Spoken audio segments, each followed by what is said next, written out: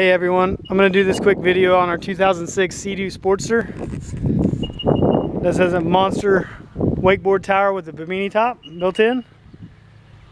I've got the key on, I've got everything on to show you that it'll fire up and the stereo sounds great and everything works like it should. Guys, this boat's in great shape.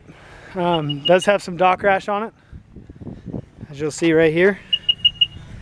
Also has some a little bit on the same spot on the other side. 406 normal wear and tear. Does have a very big Polk audio stereo system in it. I think it's got two 12-inch subwoofers and 4 other speakers or something like that. I do have the wakeboard racks and the mirror right there. It's chirping at me because we're not in the water. And believe it or not, yes, this thing will pull 1 or 2 skiers. These actually do have a lot of power. They're a lot of fun. Most dock rash is right there. That's really not into the gel coat. Down here it is, but this is just the graphics marked up. That's the worst spot on the whole boat. Alright, we're running. Fires up and does like it should. Does have 2 brand new batteries in it. Does have a cover that goes with it.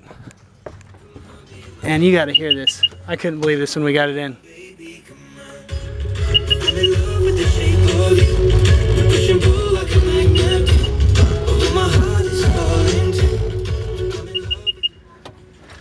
Pretty cool for a little old boat. That's really about it for our video. Everything does like it should and it's ready to go. So if you have any questions or concerns, feel free to call me, 417-300-7713.